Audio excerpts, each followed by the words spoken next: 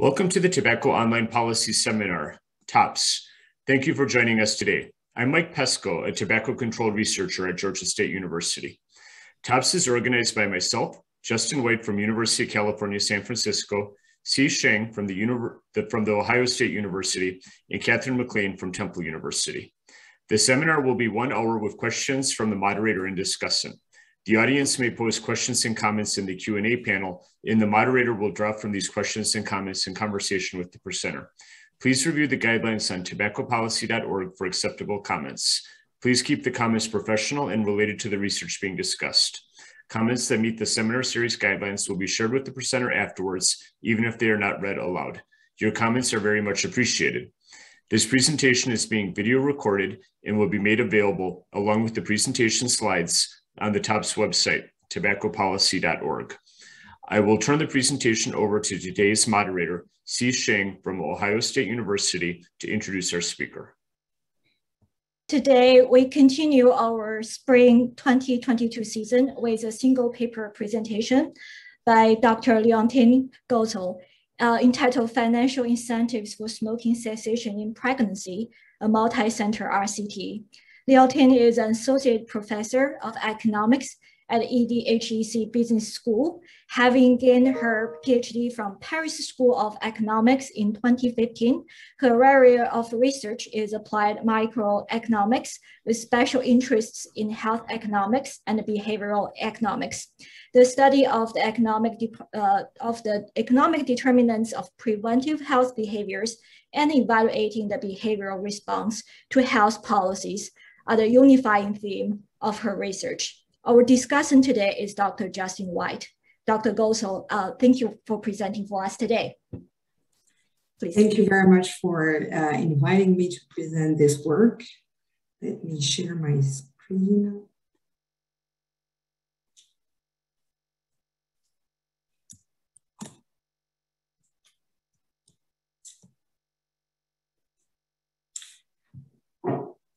So thank you very much for inviting me to present this work today. This is a joint work with a multidisciplinary team composed of medical doctors, midwives, as well as economists. We are all French, and we conducted this randomized trial in France. This is about financial incentives to help pregnant smokers to quit smoking. We were funded by the National Institute Against Cancer, and the only funding that we obtained to conduct this randomized controlled trial. So the main motivation here is really related to trying to help pregnant smokers to quit smoking, because there are large or adverse health consequences for the newborn. Among them, there is increased likelihood of premature birth, but also low birth weight, which is babies that are less than 2.5 kilos. But consequences are not only at birth, but they also have long-lasting effects. And among them, there is very well-known respiratory diseases such as asthma, but also increased likelihood of chronic diseases such as obesity. From the economic literature, we also have interesting papers showing that low birth weight is a strong predictor of worse economic outcomes, such as lower level of schooling and test scores, as well as wages. And this is especially an important problem in France because maternal smoking during pregnancy is quite common.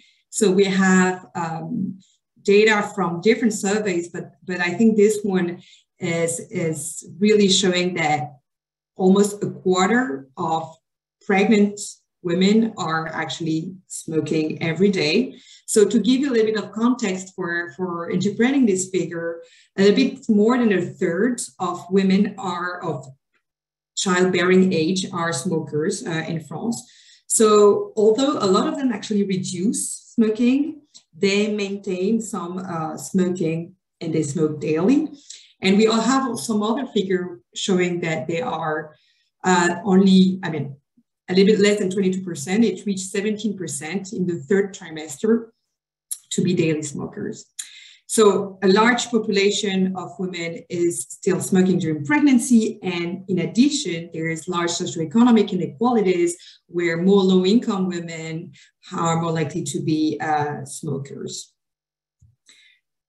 And this is important because there are large negative externalities, as I said, on the newborn and on the child. And the specific problem that we have with pregnant smokers is that some studies have shown that the usual pharmaceutical treatments, such as the gums, the patches, they have either low or no efficacy to help pregnant smokers to quit smoking. So there is a need for new solutions in order to help those pregnant smokers to quit smoking. So if we think about the trade-off that people make when they try to stop smoking, it's really a trade-off between the future benefits that they could gain from smoking cessation versus the present loss of satisfaction and the effort they have to exert in order to stop smoking. The usual instruments that policymakers have to try to impact this trade-off and make sure that people stop smoking is the tax on tobacco product, where here the idea is to increase the present cost of smoking. This has been shown to be efficient in the general population, but there is some concern of equity because of the social gradient in smoking. Then increasing the tax on tobacco product may impose a larger financial burden on low-income groups, because those low-income groups are the ones who are more likely they're more likely to be smokers, and they are less likely to be able to quit. And if we compare the tax on tobacco to financial incentives, the mechanism behind it is a little bit different. So here we are talking about financial incentives that are conditional on abstinence. And here the idea is really to compensate the person for the loss of satisfaction and for the effort it has to exert to quit smoking. And another way to compare those two instruments that are tax and financial incentives conditional on abstinence is to think about what is the marginal cost of smoking. So the marginal cost of smoking is this one cigarette that you will smoke that is taxed, but the marginal cost of smoking for when you're part of a financial incentive program is all the money that you will not earn, that you will not be rewarded with because you smoke that one cigarette. So the marginal cost of smoking may be higher in the case of financial incentives than in the case of taxes. And if we look at some equity aspects in the case of financial incentives, because it's a reward, we're providing extra budget here. Another important feature is that it's not possible to increase taxes for a targeted subpopulation, while we can start programs providing financial incentives for specifically targeted groups. My goal here is not to say that we should replace financial incentives, we should replace tax on tobacco by financial incentives, but rather than those two instruments may be complementary. So the question that we have in this paper is whether financial incentives are efficient tools that could help pregnant women stop smoking and improve newborns' health. So when we think about financial incentives, there is a wide number of different types of designs for those incentives. So initially, we had two different types of incentives. One that is quite well known, that is the deposit, where people will make a deposit and they will only regain the deposit if they stop smoking. There could be a reward added to this deposit. But at the other side of the spectrum, there is only providing a reward. So here, in this case, you will provide a reward. So this is here. And people will gain a reward for stopping smoking. You may have a constant reward or increasing reward. What I mean by constant reward is that every time the person is shown to be a non-smoker, she will get an amount of money, such as, like, let's say $30. And every time she's a non-smoker, she comes back a month later, she's still non-smoking, she gets another $30. A different scheme will be increasing rewards, where here she comes the first time she gets $30, the next time she gets $60, and then the next time $90. So you see the reward is increasing with the number of times the person in abstinence. Then you can add, in addition, something that is called a sanction to relapse. So here the person will lose money if she relapses and smokes again. So typically, those two features of a design are here to try to make people being continuously abstinent. And in the case of pregnancy, to be continuously abstinent during the pregnancy, because here it takes into account that there is a continuous effort to be made for being continuously abstinent during the pregnancy. So all of those type of incentive design exist in the literature of financial incentives for smoking cessation.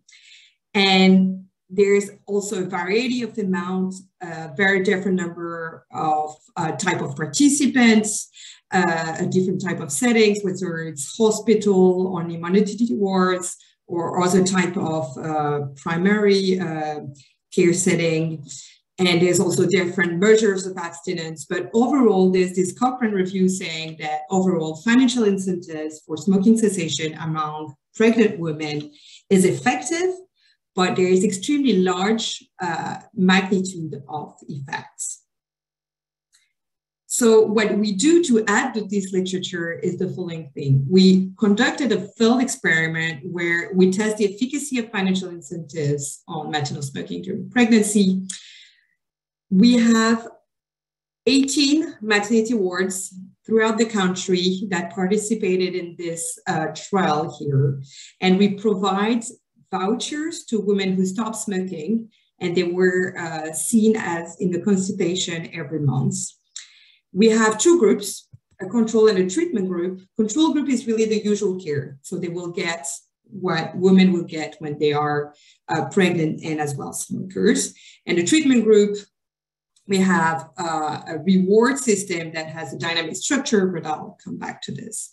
We collected data on the mother's abstinence, as well as some outcomes of the newborn. Our main findings are that financial incentives are effective. They're able to improve abstinence, and they were also able to improve newborns' health outcomes. And I will also say a little bit more about financial incentive and inequalities. I just wanted to let you know that the main result of the paper are already published in the British Medical Journal, but that the last section of the results are new. So let me tell you a little bit more about the design of this field experiment that we conducted. So as I said, it was conducted in 18 maternity wards in the country, and we recruited participants that fulfilled those criteria. So they had to be smokers, of course, but they had to be daily smokers and to smoke at least 5 cigarettes per day. They also had to be in the first trimester of the pregnancy and motivated to quit. So they were asked on a scale to say whether they were motivated to quit, and they had to be at least 5 out of 10 to be included in the study. What is important is that if they were smoking, if they were vaping, they would be excluded from the study, because we have no information on the impact of e-cigarettes on the health of the mother and the child. So we decided that this will be an exclusion criteria. So this is the timeline of the intervention. So they were first seen at this visit with a that has a specialty in tabacology and who knows how to help pregnant women who are smoker and know how to provide motivational counseling, relapse prevention. They were also able to provide them with patches and gums. So visit 1, they are included in the study and randomized either to a control group here or a treatment group here. they were provided 20 euros for coming to the visit. Then they are randomized. So what happens to the control group is the following. They will be given the usual care for pregnant smokers, and their participation is rewarded with 20 euros in vouchers. So those vouchers, they could be redeemed in a large number of shops, from supermarkets to shops where they could buy clothes for the babies. There's a very large variety of different shops. So after they've been randomized, they have 5 visits that they have to attend. So every month. So women in the control group, they could earn a maximum of 120 euros. While the women who were randomized in the treatment group here, they obtain exactly the same thing that in the control group, but in addition, they have an incentive depending on their smoking status. And so they will get the 20 euros for coming to the visit, then an additional 40 euros if they are found to be abstinent at that time, then another visit if there's an increment of 20 euros, and they will earn 60 euros if they are abstinent, then 80, 100, and 120. So you see there is increasing reward for continuous abstinence. And I want to also show you why we have a system that sanctions relapses or not coming to the visit. So here's how it works. So you have this participant, one here, and the 6 different visits. Remember, first visit is randomization. Then she comes to the second visit, she gets 40 euros because she is abstinent. Second visit, the amount that she gets increases, she gets 60 euros. Then on the 4th visit, she's been smoking, so she's not abstinent. So she doesn't get any money rewarding her abstinence. And the next time she comes, it's the 5th visit, she is again abstinent, but there is no increment here. The amount that she gets goes back to the last time that she was abstinent. So this is the mechanism sanctioning financially relapsing. In the 6th visit, she gets another amount of money where there's an increment of 20 euros. So it's the same system for women who didn't show up to the visit. So just before I show you how it works, total payoff here will be 360 euros. So this is the show-up fee, and this is what she will get for smoking cessation.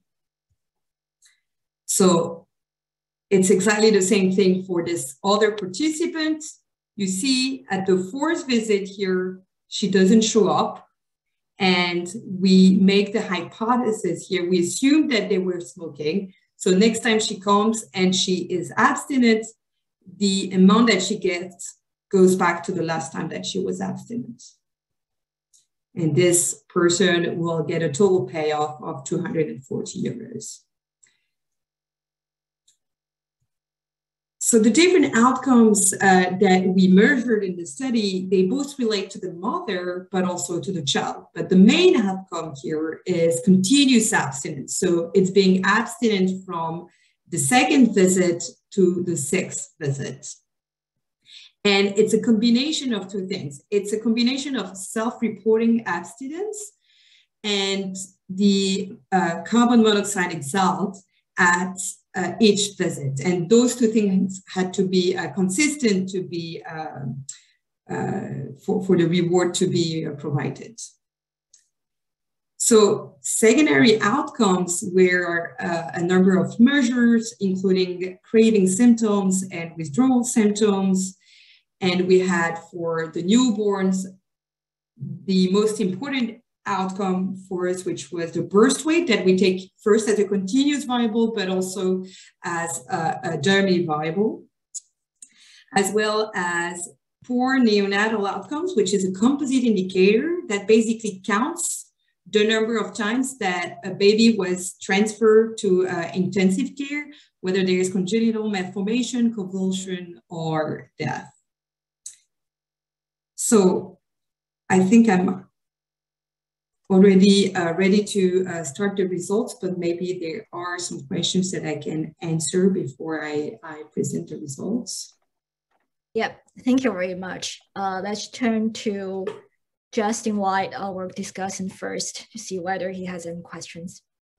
Yeah, great, thank you. A few background questions that I have is, what would be the usual care in this French context? And in particular, you know, is it the counseling that's part of your control group, or like how would NRT, nicotine replacement therapy, or pharmaceuticals or e-cigarettes be treated? Like, are those also offered, and are they available for free or low cost if a patient wants those? Can you just talk a little bit about that?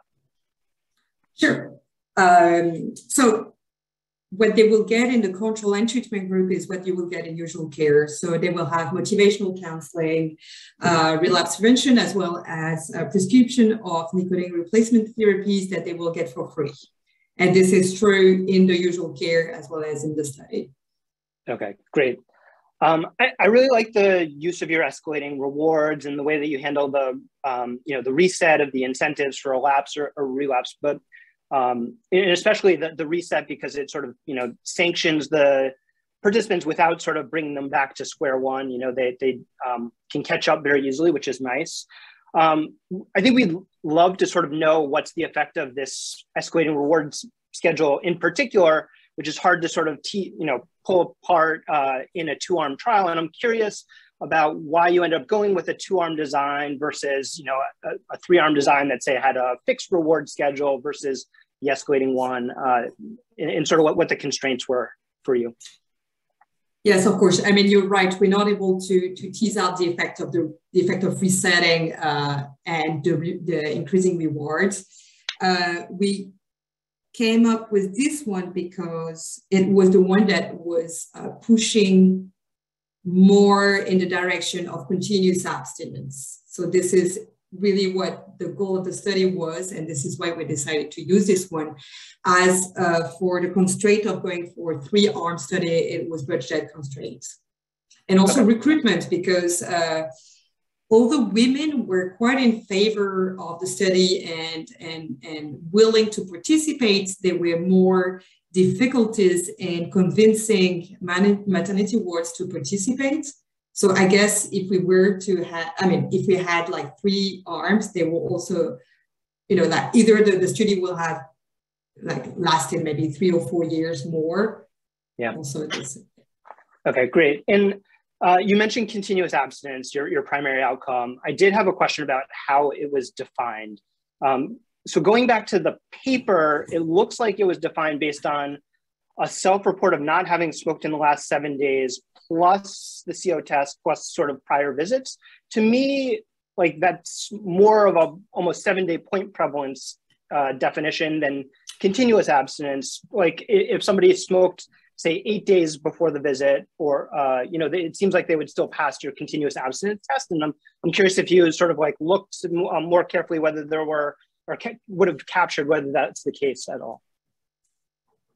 Yes, you're right. I mean, the usual question asked in those studies only relate to the past 7 days, which is a limit because we don't know what happened before. And also the CO test is not perfect. If they were smoking 3 days before, we might not capture it as well. So, I mean, I have 2 types of answers. I mean, I have anecdotal answers from the investigators of the study that had like a very strong relationship with the patients and felt that they were not lying to. And the other thing is that, so we tried to assess whether they were liars.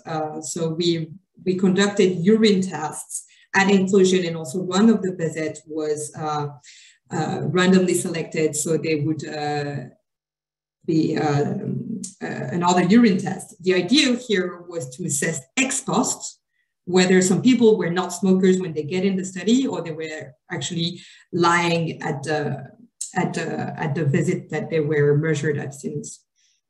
And the problem here is that the biological analysis of those samples massively failed, so we couldn't do anything with. So bottom line is, I can't tell you whether they lied. But if they had lied, we would not see any effect on the babies. So my take is that there might have been some liars in the sample. We really tried our best to try to assess whether this is the case, and we couldn't find evidence. I mean, we couldn't find good evidence that there are or they are not. What I can tell you is that if they were lying, there were more liars in the financial incentive group, right? I mean, they have more incentives to lie. And if there were more incentives to lie, there will be more discrepancies between declared abstinence and CO tested abstinence than in the control group. And this is not what we observed. So this gives us a little bit more confident that what we capture is actually what happened in terms of abstinence. Yeah, it's too bad that the urine test failed, but I mean, kudos to you for sort of trying, because, you know, especially CO testing has very short half-life, and so it's easy to sort of evade, I think. But you know, I'm glad you thought about that. Maybe if I could ask just one more question before we turn to the Q&A. So you follow a I guess probably what I would say, the standard approach of assuming missing equals smoking, which, you know, I've often done the same in my studies, but there also has been research that shows that can bias estimates in favor of the arm that has the lowest proportion of missingness. And in this case, you know, that would occur, and I think did occur in the incentive arm. And so I'm curious whether you also looked at alternative ways of dealing with missingness, or how you sort of think about this missing equals smoking assumption. Yes, of course. So we ran a number of sensitivity analyses where we impute smoking status from the rest of the data that we have. We also have a less restricted definition of continuous abstinence, and all the results that we have are consistent with our main results. Okay. And as for like imbalanced attrition between the group, like, you know, like they don't show up, we have the same attrition in both groups. So we're not that concerned that there would be more attrition in the control group than in the treatment group. And so we would bias the results towards less abstinence in the control group. Okay. See, do I have time for one more question, or should we turn to Q&A? I think there are 4 questions in the Q&A. So let's get the Q&A, the questions there answered first. So I think you have already talked about urine sampling, but there is a question asking about whether the level of CO will be influenced or impacted by living, working, or transporting in high traffic areas. And also ask about urine sampling being considered instead of CO. I know you talked about this, but do you have any additional answers to that question? Yes, thank you for this question. I think, so yes, CO can be influenced. I remember there's one case where I know there were some influence from the living area where there were CO in the air because of the cooking material that was used. And this was taken into account, but this is the only case I've heard of. Otherwise, we were not able to take this into account. My understanding will be that because the randomization worked, the probability that the CO is impacted by those environmental factors will be equivalent in those 2 groups. So this should not be a problem in our study. Mm-hmm. Yeah, there is a question from Lisa Kran asking, could you share the research that patches are not effective in cessation efforts during pregnancy? So what, sorry, I missed on. So there was a research, did you mention research that patches, so nicotine patches, are not effective in cessation during pregnancy? So, sure. Yeah. It's actually a study conducted by one of the co-authors of the study by Yvon Berlin. I can share the reference later. And there are 2 questions regarding alternative designs of considering substituting smoking with vaping, or consider adding a reward or vouchers for switching. So I guess this question again about vaping, and do you have any thoughts about whether such a alternative design could be carried out in French setting? Maybe? Yeah. Yeah, so let's say that, I mean, for us vaping, we had no information on whether vaping is toxic for the mother or the child. So the safe decision that we made was to exclude any women who would be vaping from the study. Before there is any results on this particular population, we decided that this was what we would do. Yeah, thank you. That's all. So please continue with the presentation. Thanks. Thank you for all your questions. So, I mean, before getting to the results, I want to tell you a little bit more about who are the participants of this study. So we randomized 460 pregnant women that were equally randomized into the control and the treatment group. All baseline characteristics were similar between the two groups, except for two characteristics that are actually important for the analysis of the results. So the first imbalance between the two groups relates to the number of twins. So there were 9 pairs of twins in the treatment group versus 3 in the control group. And the other issue here is the sex ratio. So this was rather unexpected because we had more girls in the treatment than in the control group. And those two imbalances actually affected the way we analyzed the data, because both twins and girls are more likely to have lower birth weights than singleton and boys.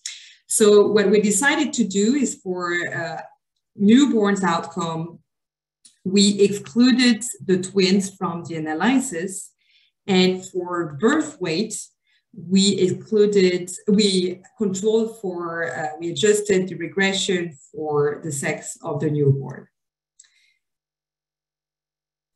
I will now describe a little bit more precisely who are the participants of the study.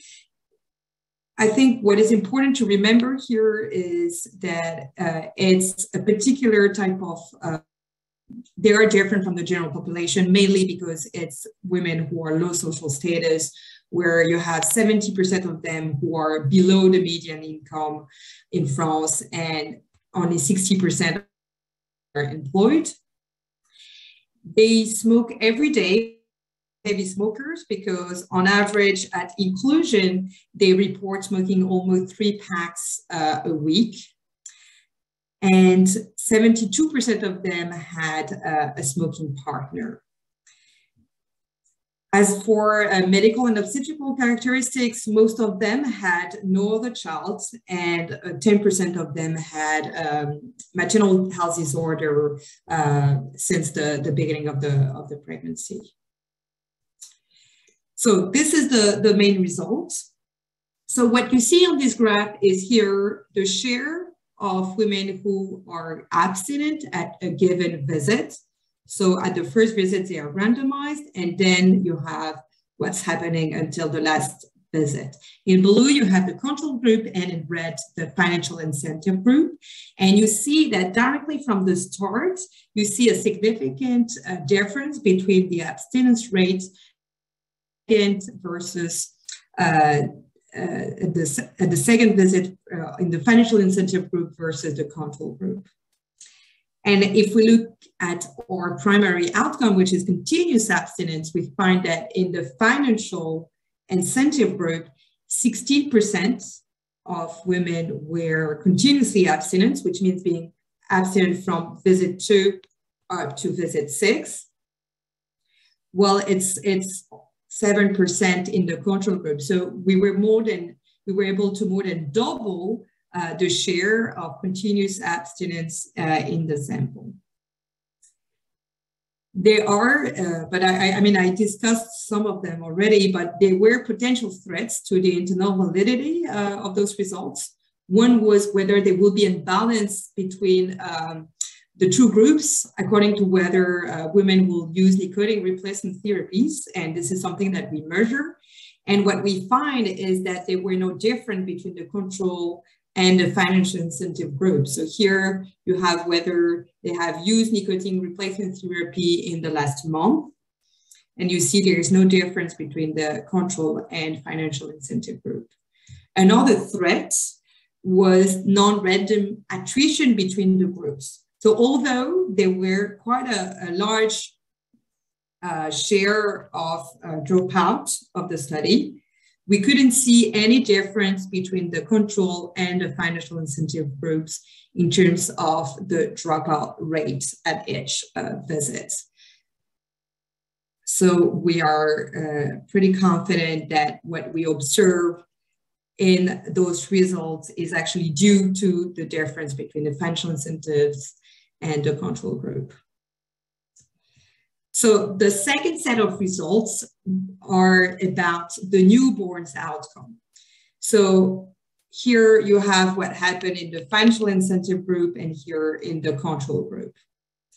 So it's only when we take the birth weight as a dummy variable for whether the birth weight was below 2.5 kilos that we see something happening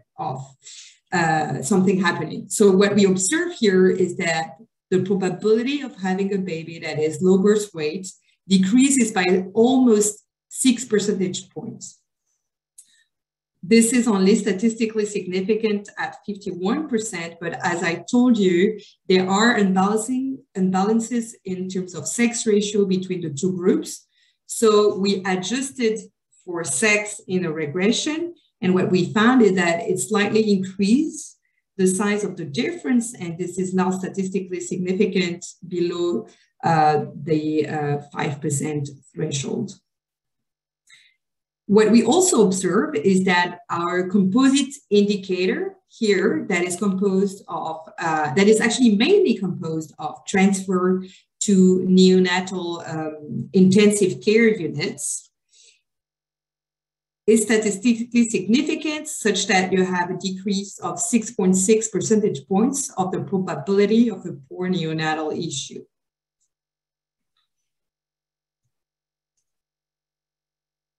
So so those are the main results. I will now move on to trying to explain a little bit more how financial incentives are able to impact inequalities. So here we take a little bit more of a normative approach related to the theory of justice and philosophy of responsibility. So here the idea is that someone who smokes may be responsible for the situation or not. So inequalities in smoking can be due to effort that people exert to stop smoking or not, but also due to circumstances as genetics or social backgrounds. And people should be compensated for inequalities that are due to circumstances. This is what those two authors, Flome and Romer, are saying about whether we should compensate inequalities or not. So if we try to apply this conceptual framework to our setting, we decided to think about the newborn in that way. They are not responsible for anything. So there should not be any difference in the outcome between newborns who are benefited from different circumstances. So if we think about two types of circumstances, for example, women who have mothers who have a different social status, they should have babies that have equal opportunity at birth. So the objective here will be to kind of equalize birth outcomes across the different level of circumstances. So we're looking at two different types of circumstances. The first one are social circumstances that we proxy by income. So we have three categories of income. So we have women who earn less than 18,000 euros per year. So this is the poverty line in France. Those who are between 18 and 30,000 annual income. 30,000 here is the median income in France, and those who are above the median income. As for health circumstances, here we focus on those who on different levels of addiction to nicotine. So we use the Fagerstrom score that captures addiction to nicotine with questions such that how much time do you have between the time that you wake up and the first cigarette? So this is indicating of the level of addiction. So this is what we observe. So here in each of those graphs, you have on the y-axis the probability of having a low birth weight, which is a baby below 2.5 kilos. You have the three different categories. So below 18,000, medium, and above the median income. In blue, the control group, and in red, the financial incentive groups. So if we first only focus on the blue column, you see there is a social gradient here where those who are at the bottom of the income distribution have a higher probability of having a lower birth weight newborn. What we observe now in the financial incentive group is that it decreased statistically significantly in the low income group, as well as in the medium group, let's say medium income group. And nothing really changed here in the higher income group. So we kind of have now, if we look at only the red one, a kind of an inverse social gradient here.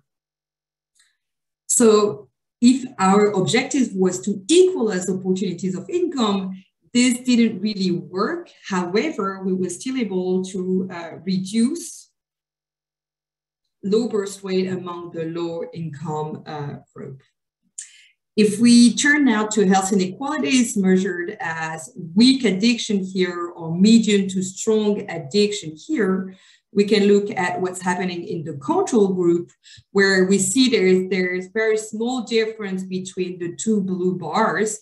And although it decreases in both groups, we see still no difference between the red bars. So again, if our objective is to have equal opportunities at birth here, this is what we find using financial incentives, because it was first efficient in improving birth weight in all groups, and they are almost equivalent in both group of circumstances with respect to health. So now we're trying to figure out what are the mechanisms behind this. Does it mean that women were more likely to stop smoking in the low income group and more likely to stop smoking among the weakly addicted?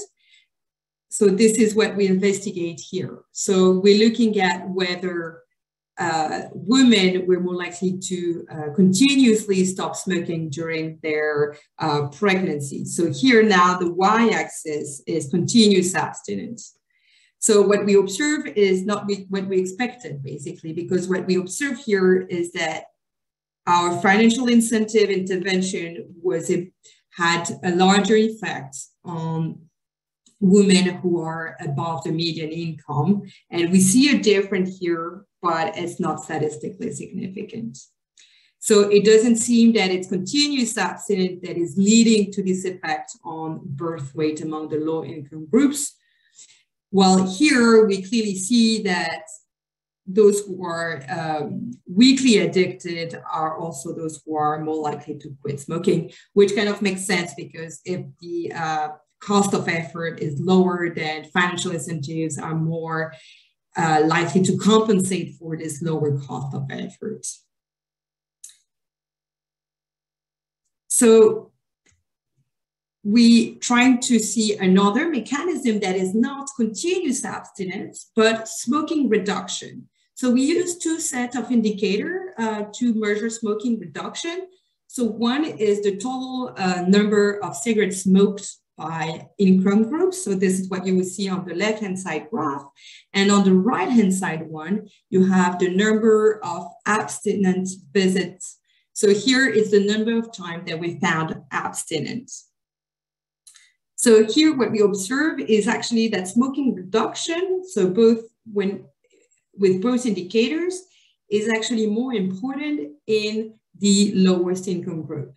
So we are able to explain the result that the decrease, we are able to explain this result here that we observe with smoking reduction, while this result here seem to be more related to continuous abstinence.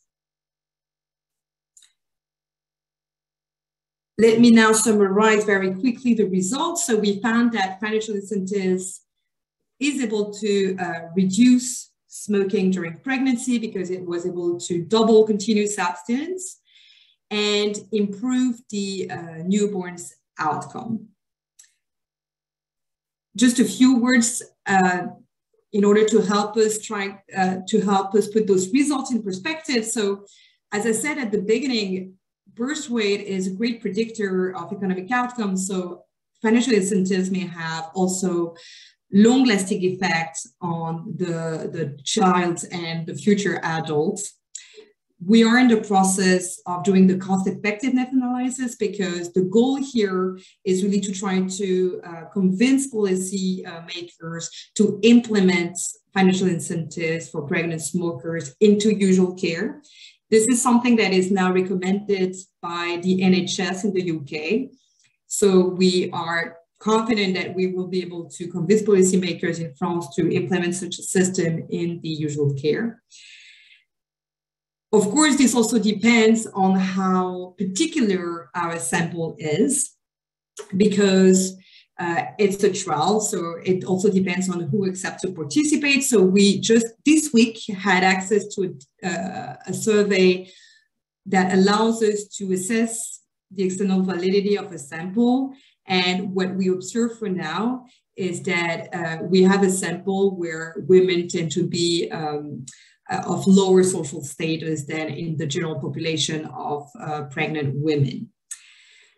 And I want to finish by just saying a few words on social inequalities. So although we're not able to equalize opportunities at birth according to social circumstances, what we observe is that we are able to improve the opportunities at birth of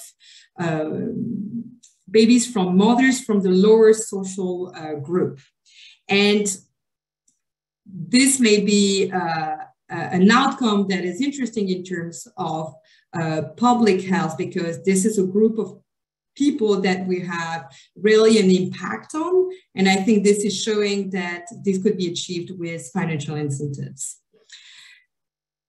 If we were to push forward this type of interventions and using them for other type of population or to implement them in the usual care, it may be also important to assess acceptability in the general population of financial incentives. And this is something that we did. Actually, before we conducted the trial, we conducted a survey to measure acceptability in the usual population. And we found that 53% of this representative sample of the population were in favor of financial incentives for pregnant smokers. But what the literature also says is that if you show people that this type of program is efficient and is improving the situation, acceptability may be even larger. So we believe that this 53% is actually a lower bound of what the acceptability will be in France for such type of programs. Thank you very much for your attention, and I don't know if there are a few minutes for questions that I will be happy to answer. Thank you, Léontine. That was fantastic. I think let's get to the Q&A questions first. There is one from Francis Thompson. Is it at all possible that part of the benefit for very low-income mothers is simply that payment permit better nutrition during pregnancy? Maybe not a big effect, but can you comment on that? Yes, that's a great question. That's a great question. Let me think. Yeah, so we don't know about nutrition. However, we collected their weight at every single visit, and we see no difference between the treatment and the control group at each visit. So it may have improved the quality of nutrition, but we have no data on this. Thank you. And there is another question from Roger Jenny. Can you explain, is it right step to reduce burden of smoking with financial incentive? Don't you think that it impact on addiction of monetary gain to pregnant women? I'm not so sure I fully understand the question. Is it a right step? I'm also trying to understand this question. I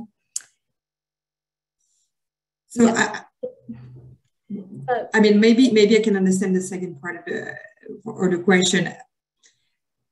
What I didn't present to you today is that we also see an impact on craving, right? So there is something happening in the decision-making process of those pregnant smokers where the level of, let's say, symptoms related to the level of addiction is decreasing. So it's not only that they are stopping smoking, but they are also improving their health in terms of how much they are suffering from smoking cessation.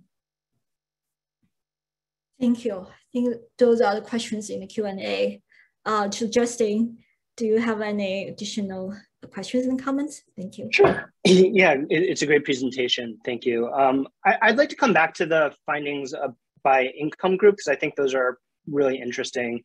And there's a couple things that interest me. So the first is that for like a given amount of money, I would expect a larger behavioral response in terms of abstinence for the low income women, because it would be presumably more motivating. And you sort of find the opposite. And so that part of it is, I'm sort of curious how you view that. The other is I'm a bit skeptical about the argument that it's about a reduction in number of cigarettes. It didn't appear to be like sort of a huge drop in terms of number of cigarettes. I'm just wondering about sort of the biological plausibility, which is beyond what I understand, but like whether that could be responsible, or if it might be that like maybe the effect happens to be stronger among the very lowest income, like those are the ones who quit. And maybe they're the ones who get sort of the health benefit, and I wonder sort of if that could be part of what's going on instead of sort of this reduction argument. Yes, that's a great comment. Thank you. So we are still in the process of trying to figure out what's going on here. So we are not able to explain the drop in low birth weight in the lower income group by continuous abstinence, but we still see an effect among those who were not continuously abstinent. We still see a small effect, but I agree it's rather small. So what we are trying to investigate now is whether there were some women who actually benefit from the visits themselves. So maybe low-income women had more to gain in tobacco counseling and relapse prevention and all those visits they had with the midwives. Maybe they benefited more. So the fact that they came to maybe a little bit more visits in this group, they may have benefited more when they get in those visits. Mm-hmm. I'm also curious about whether you looked at heterogeneity across sites in terms of either like whether you heard anecdotally about how the intervention might have been carried out, or in terms of effects, because I could imagine like different providers sort of approaching the incentives very differently. And that I know in my work, I've actually found that was important, and I'm curious if you looked at that. So we didn't conduct any subgroup analysis by sites because we have 18 of them. So this will be too small, and they did not manage to all recruit that much. So we have sites where we have 60 or pregnant women and some where we have 5. So we can't conduct that kind of analysis because it was not a stratified randomization as well. Right. But from anecdotal evidence, it's very hard to get anything from that because we thought we were very clear on how the process worked, and there were a lot of monitoring. So we think there is a kind of homogeneity across the intervention, especially because it's only the financial incentives that was different, right? The rest of the intervention was exactly as they would do usually. So in that respect, we are pretty confident that they are quite a homogeneous treatment. I mean, kind of not treatment, but intervention in terms of tobacco and helping them to stop smoking. Yeah. Great. Yeah. So continuous abstinence was still, fairly low overall, and there's still like an overwhelming majority of women who did not abstain, which I think is typical of a smoking cessation trial. But I'm curious about sort of like what additional resources you would think that should be like other intervention components that should be tried, or how to sort of boost that number.